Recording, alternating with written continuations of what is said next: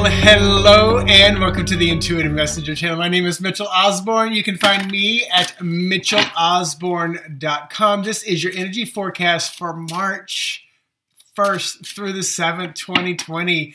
Yes, it is March. I'm recording this on, actually it's March 2nd because I usually do Monday to Sunday, so March 2nd to the 8th. We're also still in Mercury retrograde through the 10th, so that could be the communication issue I'm having right now.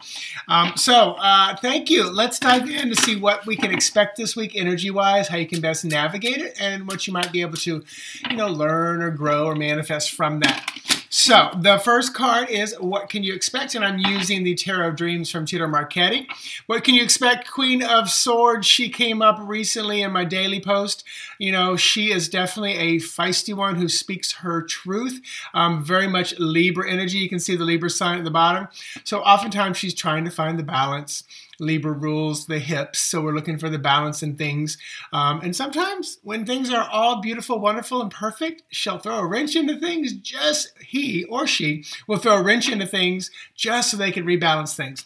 So this week you can look for that energy of, trying to find balance, or, people or things, communicating stuff that's going to bring about balance, or, like I just said, it may be where they throw things off just so that they can have something to do again, which is rebalance.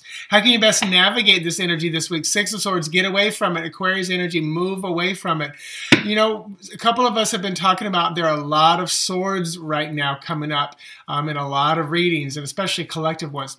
So move away from, that which is not pleasant, that which is not fun. Don't engage, don't do the argument dialogue. I'll never forget as a child, like 5, 6, 7 years old, getting my hair cut, and I always saw this one little sign. It was like a little cartoon way up high.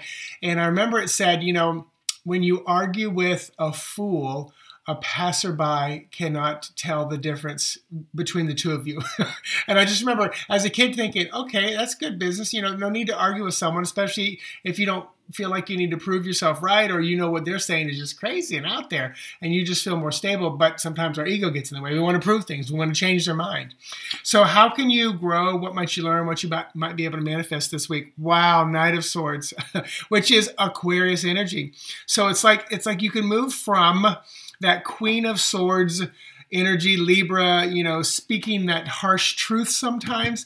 Even though it may be out of love, it might be harsh, but move away from it. That's what the cards are saying this week. Move away from that energy. It's not worth it. Maybe it's even gossip, which again is throwing things out of balance, even though they probably think they're trying to bring it into balance. But the good thing is as you move away from it, Six of Swords, which is Aquarius, you move into more of that movement, Knight of Swords, which is even more authentic Aquarius energy. At least I feel it is at this moment. So with a little bit of Taurus, no, with a little bit of Aries energy. So, hey, there's your message. There is your message, and it's all swords. But the biggest thing I keep seeing right here, it's all swords, so it's mental, it's logical, but more importantly, it's about moving away from things, or movement, period. So there you go. So hey, I'm going to be on vacation soon. So from March 10th through the 27th, I've got 20 plus spreads on my site that I'm doing a 20% discount. So the posts will start going. I've automatically posted them on my Animal Communication Tarot Reading Mitchell Osborn Facebook page. So you can see that, but you can just peruse the site from the 10th through the 27th. I will record them when I get back 28th, 29th, 30th of March before April hits.